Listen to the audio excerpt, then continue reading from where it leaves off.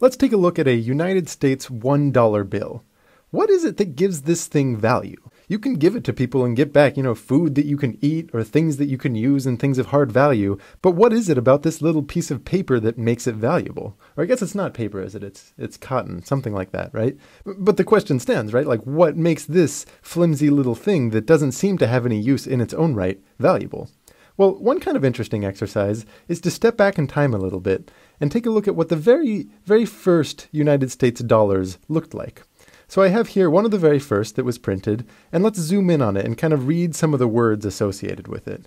So if we zoom in, let's just say towards the very top here, notice that it says silver certificate up here at the top. So what does that mean? Well, if we zoom out a little bit, it says that this certifies that there has been deposited in the Treasury of the United States of America, and then the sentence kind of continues in an awkward way below, $1 silver payable to the bearer on demand. So what that means, what this dollar originally represented, was the fact that you were going to be able to turn in this bill for a silver dollar. This piece of paper, in theory, could be turned in to the United States Treasury, which guaranteed that it had in its deposits a silver dollar, an actual piece of silver, and I'll show what one of those looked like in just a moment, that it would return to you for this bill. So in a sense, what gave it value was this guarantee that you could turn it into silver if you wanted. So this way you could trade this with other people as if it was a piece of silver, because if you gave it to someone, that person, now being the bearer on demand, could then, in theory, turn this in and get a silver dollar as a result.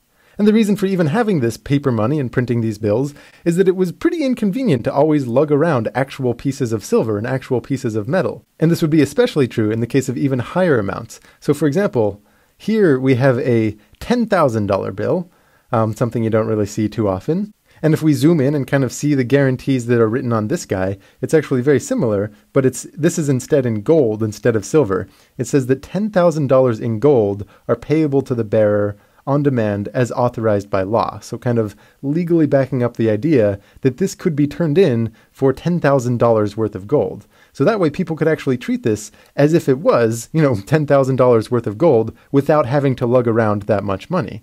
So what is it that you actually got when you turned in, for $1 silver or something like that? What is it that was payable on demand? Well, you have what's another form of money, what you can use in commerce and kind of trade with people as a medium of exchange, officially United States money. But the difference is that the piece of money itself is the valuable metal. It actually is the silver. So in theory, if you, didn't trust the United States government anymore, you could melt it down for just the pure silver, and maybe other countries still value that silver. And similarly, there was gold coins like this that people would use. Like this right here is a gold coin worth $2.50. So this is something where the value is held within it because presumably people value gold, and even if this didn't have a fancy, United States symbol all stamped onto it, it would be something valuable because it's gold. And this kind of money, this, gold coins or these silver coins, has a special kind of name. It's called commodity money. Let's see, commodity money.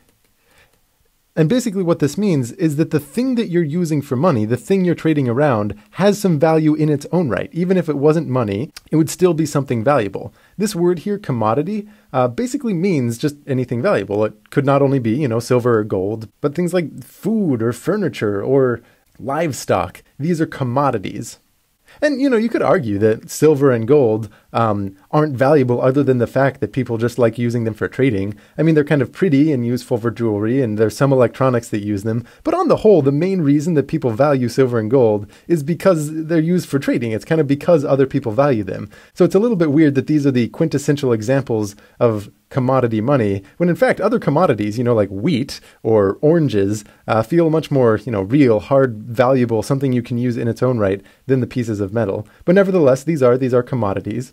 And the other form of money here, where you have something that you could in theory exchange to a bank, and then the bank would return to you, the actual silver that it represents, the commodity that it represents, in this case, silver. These are called commodity-backed money. Commodity-backed. Because their value is being backed up by the value of whatever commodity they represent. Another term that you might hear for them is representative money, because they are representing another good, representative. In this case, silver or gold. But in the early days of money, like thousands of years ago, you would have representative money like the shekel, which represented a certain weight of barley. So it doesn't just have to be silver or gold. Sometimes you have money that represents a different sort of commodity. So commodity-backed, representative. This is the kind of like old-style United States or other countries' money. A lot of people had commodity-backed money. But in modern terms, it's common not to have either of those. You just have this bill that's not backed up by silver. You could not turn this in and get silver as a result. And this is termed fiat money. Fiat money. And this word fiat kind of means a decree or a declaration. So it's like the United States government has declared that this is money. And just by declaring that it's money, presumably that gives its value. So it kind of feels much more hollow in comparison to, commodity money or commodity-backed money. But there's a couple hard things backing this up. One of them, if we kind of zoom in on some of the words here, if we go, you see that it says, this note is legal tender. So here I'll write that down. This note is legal tender for all debts, public and private. And I talked about the idea of legal tender in the last video and how that actually, gives a little bit of clout to this being valuable as long as you trust that the government will enforce its laws as it claims that it will. But for the most part, what makes this stuff valuable is the fact that other people trust it, right? The reason that you value having a dollar bill is because you can give it to most people and they are willing to trade you valuable things for it. And at the end of the day, that's what was making, silver dollars or these $10,000, gold notes valuable, because almost no one would actually trade it in for the silver, because why would you? It's just as good and it's a little bit more convenient to just trade around the bill itself. So once that's actually in the psychology of a society, and once everyone kind of is used to the idea of trading around this paper representative money in order to be able to get things of value, it's not actually a huge leap to just have the paper that you're trading around as long as everyone else trusts it. And it still serves those functions of money that I talked about in previous videos. It's a medium of exchange, and you can store this for value, right? The paper's not going to degrade. It's something you can store, and it does give a unit of value, assigning a number to various goods out there. But it is just something that was declared. It's not an actual hard good. And this is kind of an important distinction to recognize, is that fiat money really does mean it's just trusted. It's just taken on faith that people will find this valuable. But for that matter, that's also true of silver and gold, right? Like, it's just taken on faith that if you melted down the silver, other people would find that valuable.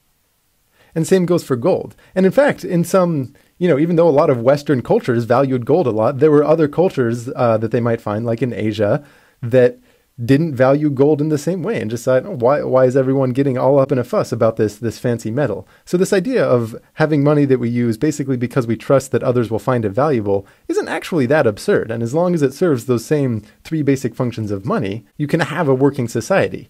Barring things like hyperinflation that makes it so that it no longer serves those functions of money. See you next video.